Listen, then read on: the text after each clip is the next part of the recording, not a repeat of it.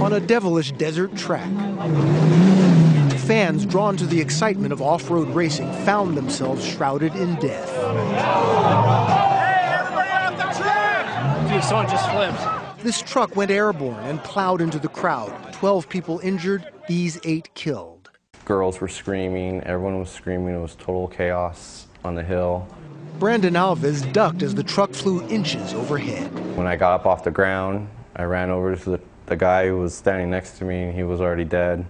Authorities say the driver, 28-year-old Brett Sloppy, had no trace of alcohol and is not facing charges.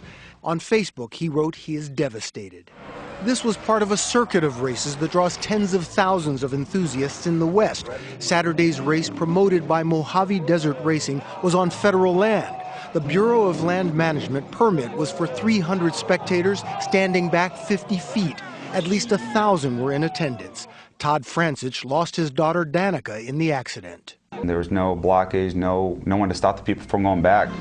They even said that some kids were out even reaching the hand out trying to touch the back end of the truck as they went by. It's kind of like the bulls in Spain. They want to get closer to the bulls. It's dangerous. Now this is prompting calls for crowd control and barriers to make the sport safer.